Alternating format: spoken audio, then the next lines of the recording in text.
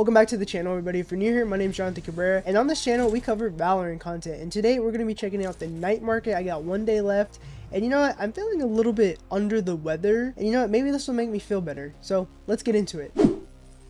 Alright, right off the bat we got some pinks and 1 gold. I'm not sure about the rarity. I mean, I know gold is the highest, so we're looking pretty good, but pink, I'm not so sure. Might be the lowest of the lowest. So let's go from, we'll do all the pinks first and then we'll do the gold. How about that? So let's start off with this one. Nice. Okay, that's actually not bad. So maybe pink is like top tier. Okay, all right, those two are actually really good. Okay, this one's alright. Not too big of a fan.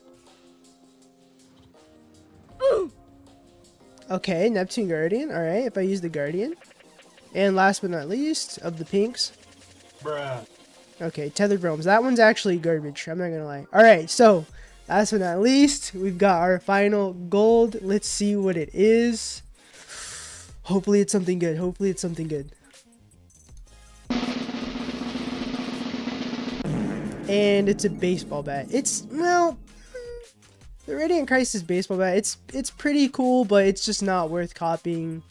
It's alright, but these two, the Mage Plunk Operator and the Forsaken Vandal, not actually bad. They're actually pretty good, so maybe I'll be copying one of those. Well, that's gonna be it for me. Did you guys get a good night market? Let me know down in the comments below. If you enjoyed this video, be sure to like, subscribe, and let me know if you want to see me react to more night market stuff like this. And I'll catch you in the next one. Peace.